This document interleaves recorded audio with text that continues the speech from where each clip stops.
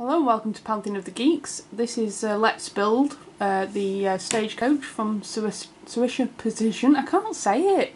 They're going to have to come up with a better name for me. Yeah. What's a good tongue twist? Sarissa Precision. Thank you. I give up. Sarissa. Yeah, what it says there, Sarissa Precision. Yeah, okay. So we're going to have a look at this. If you've not seen any of our others, it's like a little thin piece of wood. And it's all cut out for you. So this is in just a little bag actually. All the others have been in like shrink wrap, haven't they? Yeah, this is so small. Probably. Try and get in it as best I can. So, oh, bits come out already. So, got that there. Those are instructions. That's the instructions. We've got some inserts, I think. I would assume that Okay. is. That's it. So that's part of it already. Yeah. So, yeah. So this is what we This get. looks interesting. So it's got double-sided instructions. Ooh. So we'll have a look at that, and we shall build this. So let's first take everything off these sort of wooden sprues, if you like, and then we'll make a start. Okay, so here we are, all the components. Quite a lot for such a small kit. We've got these little cardboard parts as well as the wooden parts. What are they for? I think they make up the front seat, or the front part and the back part. I think we'll get to them as we go along. That's what it looks like anyway. Seems to make up this section here, and then the back section there. But I'll have a better idea once we get started. So we're going to start with the axles at the bottom. So we need the 4 wheels, the 2 large back wheels and the 2 small front wheels. We also need this little piece there and this little piece there and this bit there as well. So we have the axle section here. The large axles go on the wider one. Sorry, the large wheels go on the wider axle at the back, like that. And then we have this front bit. And they go on here. Is that not going first somehow? Or do they go onto that? I think they go onto that. They don't. They go onto this. So the wheels will actually go onto this bit.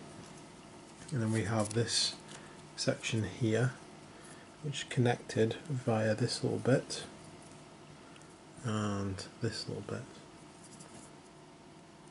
So that looks like it goes underneath.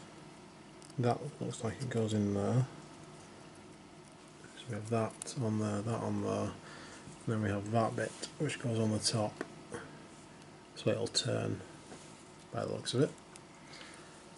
So let's put this assembly together and make sure it all goes in the right place. Okay, so there is the axles together. I actually glued that bit on just for strength, but you could leave it so it's unglued so it could turn if you wanted. But I'm quite happy with it just being straight like that. Okay, so the next thing to do is actually put the carriage together. So these are the sides of the carriage. That's one side, that's the other side. I don't think there's any difference between them. They look exactly the same apart from where the door handles are, and the handle seems to go to the front, I believe. So that will be the right hand side, that will be the left hand side, if that's correct. Let me just check the drawing. Yep, that's correct. So this is the left. So they're going to go like that. And then we have the ends of the carriage, that's one end. That's the other end. I think they are identical. I don't think there's any extra detailing on any of them. So that's the back and the front. And then the inside of the car is made up from these 2 steps here. One of which appear to fix onto there, like that. And then that seems to fix onto there, like that.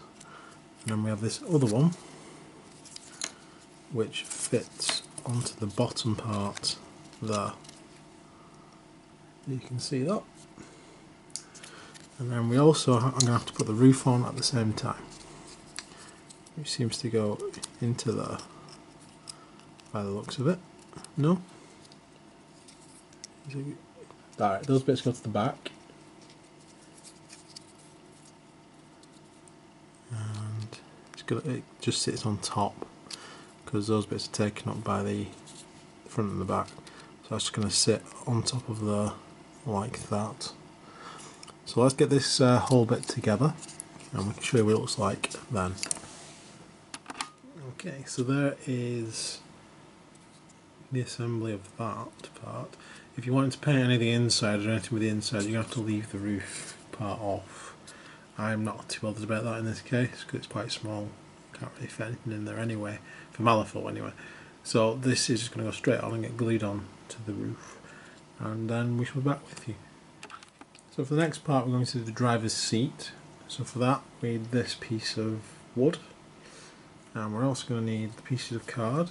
We're going to need that one, we're going to need the opposite side, that one, then we're going to need this, and we're also going to need this. So for this assembly we have the seat which goes that way around. One of these will go on one side, one on the other. In between them also goes the piece of card which will slot into there, and the other piece of card slots onto the front and goes onto that bit there. So that's the step that he stood on. That's like the seat that he sat on, and that's just the bit that's attached to the coach underneath. So we're going to put that bit together and then I'll be back with you. Okay, so there is the front assembly.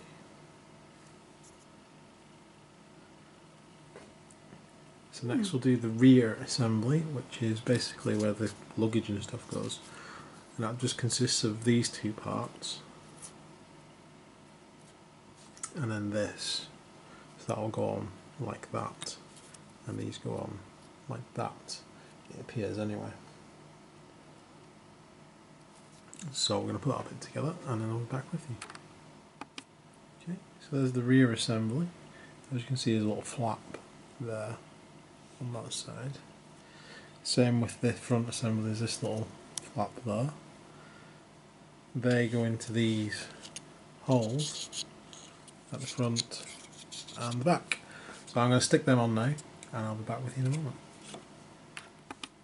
Okay, so there's the front and the back on. I actually had to trim that piece of wood down a little bit to make it fit on properly because the wood was too far back. I don't know whether they've just put the holes for the wood just slightly in the wrong place or what, but it was stopping the whole thing from going in. So the easiest solution was just to take a little bit of wood off there, and now it's gone on. So put a little bit of extra glue on that just to hold it in place, and we'll wait for that to dry fully. But actually we can go ahead with the top assembly because it's pretty straightforward, and that's the last of it then. So it's just a case of putting these parts on the top, it's just like the luggage rack, and then one on that side and one on the other side, and then we have these four little pieces there which will go on to the axles there, into those two holes there, and into the two half holes at the front. So we'll put those bits together and that should finish off the Stagecoach. And there it is. It's still drying a little bit. But there's the Stagecoach. I think that's very cool. There's a lot gone into that. Yeah. Let's bring the camera down and now I can take a little bit of a better look at it. There we go. Like you said, there's a lot gone into that. In addition, the cardboard does make it a bit more detailed because it's a lot thinner than the wood. You won't be able to do that otherwise. I'm quite impressed by how they've put that together. I said the only small thing was that the fact that platform didn't quite fit. Either the holes for it are too far back or the wood's just too large, but I think it might be the fact it's too far back because you've got a little gap there, you see, which if it was a bit further forward there wouldn't be a gap. That doesn't matter because you'd probably get that on the Stagecoach anyway, the gap. I'm not bothered about that. But there's Perdita next to it, so you get a scale sort of thing. Perdita, star of our scenery shows for scaling purposes. And there we go. Just lapped out of the Stagecoach and he's going to shoot someone. Got in from the Windy City. Yeah, so I make a very good objective for like stagecoach missions, where he's trying to protect stagecoach, trying to escort one. I make just a piece of very cool looking scenery otherwise. If we can get some old like Warhammer horses or something to scale at the front, we can have it so it's actually being drawn. That'd be pretty cool. That'd be pretty funky. I'll find some appropriate horses. That'd be very cool. But there we go. So I'm still going to give that 5 out of 5, even though there's this small flaw at the front. I still like it. I think it's very well detailed. It surprised me that I didn't expect it to be quite so intricate. Fiddly. Yeah, fiddly isn't the word for it.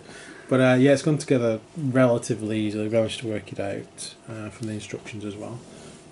But there we go. What do you think? I thought it was really cool actually. Like I said, there's a lot of thought gone into that as to how you put it all together and that. So yeah, we really like it. Cool. Great. So please like and subscribe if you haven't already.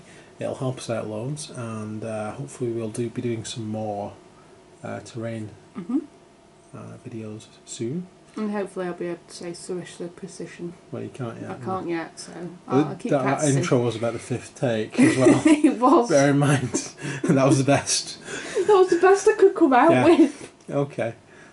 So from us, and hopefully from Sarissa Precision, we shall see you again soon. Take care, guys. Thanks for watching. Bye. Bye.